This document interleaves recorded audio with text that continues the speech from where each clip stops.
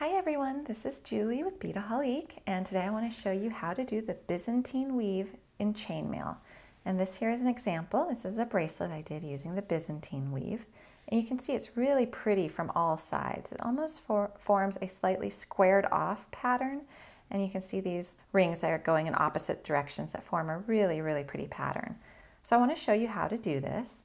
And I've picked up some artistic wire chainmail rings, and these are specifically for chainmail. And what helps is they actually show you on the top of the package the inner diameter and the gauge.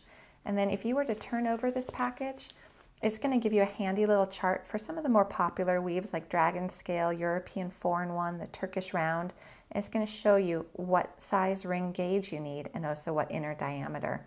If you're not familiar with terms like inner diameter and aspect ratio, I would say go ahead and Google those terms. There's a lot of different information out there explaining the whole mathematics system of chainmail. But for this video, I really want to concentrate on the weave itself. So you're going to need a series of open rings and closed rings. The open ones are just open jump rings. Just open them the same way you would open any other jump ring. And for the purpose of this video, I want to use two colors, so hopefully you'll be able to see how this works a little bit better. I've also got a scrap piece of wire handy. This was a head pin from a project that did not work out. And I've got two pliers. And you want to use pliers that you're pretty comfortable with because it is a bit of handwork to do chainmail. So let's begin. For the Byzantine weave, it's really helpful if you think of it in terms of pairs of two. So I'm going to take two of my gold rings, and again I'm just using two colors for the purpose of the video, and I'm going to take an open silver ring and I'm going to put it through the two closed jump rings, and then I'm just going to close it up. And since we want to think in terms of pairs, we need another open jump ring to repeat the exact same process as the other one and just go through those two closed rings and then close it back up. So now we have two sets of two. So I want to add a third set. So I'm going to take an open jump ring and I'm going to go through the two jump rings that I just attached and close it. You want to try to close your rings as carefully as possible just so that you don't nick the finish. Also, you want them to be lined up and closed. It'll help if when you're going a little further on this weave, if everything is neat and tidy. So then this one here needs a pair, so I'm going to repeat the same process again, going through those two rings I just attached.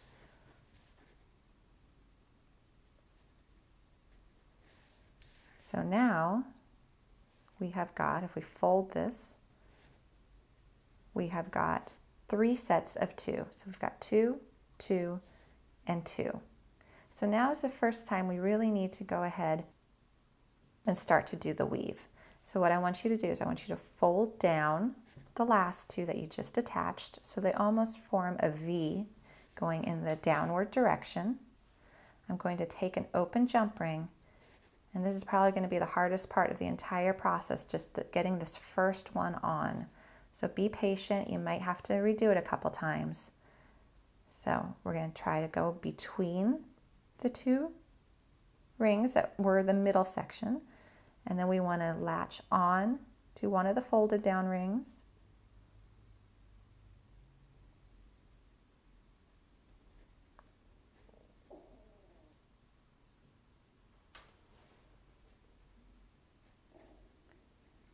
And latch on to the second folded down ring. And like I said, this can be a bit tricky to begin with. Just do whatever you need to do to get this first one on there. There we go. So we split the top, the middle, what were the middle two, and then the folded down ones, we latched on to their top parts. So now we're going to close this back up. And we're going to repeat the same process because we're thinking in terms of pairs. So this one needs a match, and it's going to be much easier actually to just latch that one on.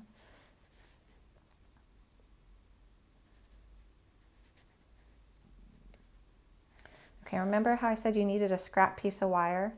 I want you to flip your chainmail over. So I was holding it like this. This was the direction I was going from. going to flip it over, and I'm basically just going to mark where my end is, because if I was to drop this right now, I would have no clue which end I was working from.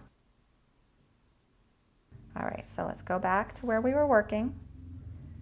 So it's not looking like a lot right now. It's a little hard to see what's happening, but we're starting to form a little bit of a pattern. So what we need to do now is we need to recreate what we started with when we had those 3 sets of 2. And the easiest way to do that is to take an open jump ring, latch onto it 2 already closed jump rings, and then latch those onto the top 2 that you just placed. So now close that up. And now it needs a pair, so we're going to take another open jump ring and go through all 4 of those rings and close it up. So this is what we've got so far. So now we're going to repeat that next step where we took the 2 top rings and we folded them down so they'd be in a V shape pointing downwards.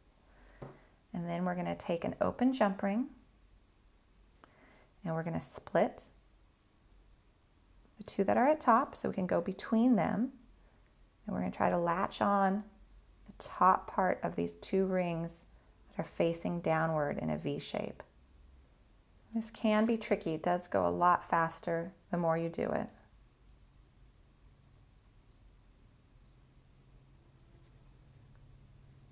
There we go. We're going to close that one up and we're going to attach its matching pair.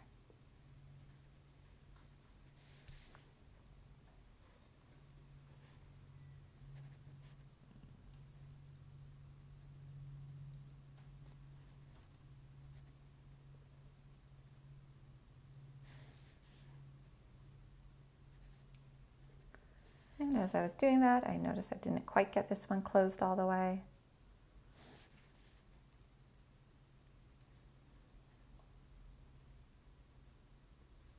All right, you can see how it's starting to build a really pretty pattern. So now we're going to take an open jump ring. Okay, we want to link onto it 2 closed jump rings. And then we want to link that through the tops of the 2 rings we just attached. So now you've got 4 on there. And now we're just going to close that up. And then repeat. We want to just make sure it has a matching pair because it's always working in 2s.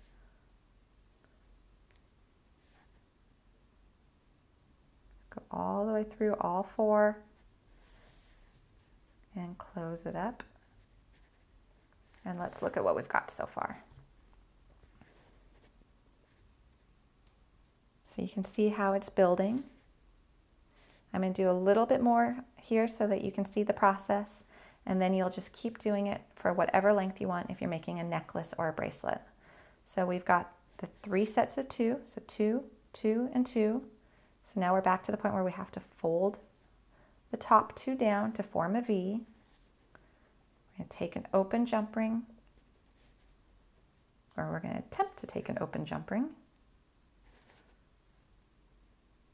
And we want to go through, we want to split those top ones. And we want to latch on to the top of the 2 rings which are folded down in the V shape.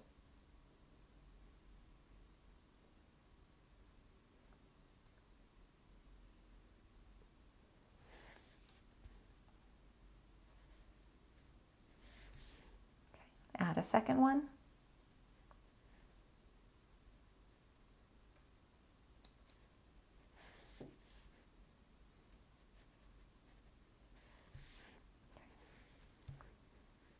Here's how it's looking. We're going to add 2 more sets of 2 so that we have those 3 sets of 2. So we're going to take an open jump ring, link onto it 2 closed jump rings,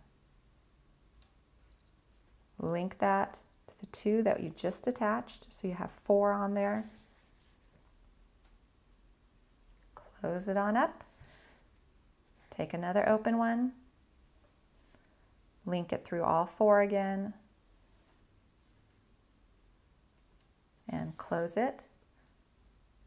And one more time with that folding down to form a V shape so that you can see that process one more time. So we're going to fold that down so it forms a V. Take an open jump ring. So you're going to split that top one.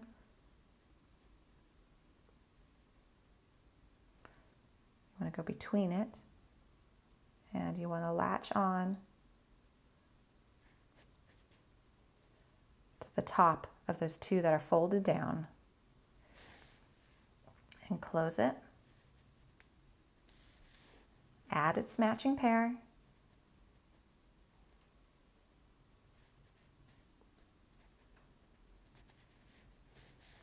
And close that one as well. There we go.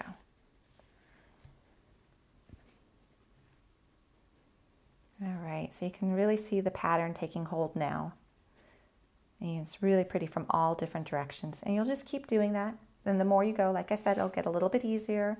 It'll go a little bit faster. You'll figure out what angle works best for you to try to link those jump rings together. And then eventually you will end up with something like this, which is a really pretty piece of jewelry. And like I said, you can make it into a necklace, you can make it into a bracelet, even earrings, whatever you want to do. It's quite nice. It's very, very flexible. And it's all done just by interlocking jump rings by using the Byzantine chainmail weave.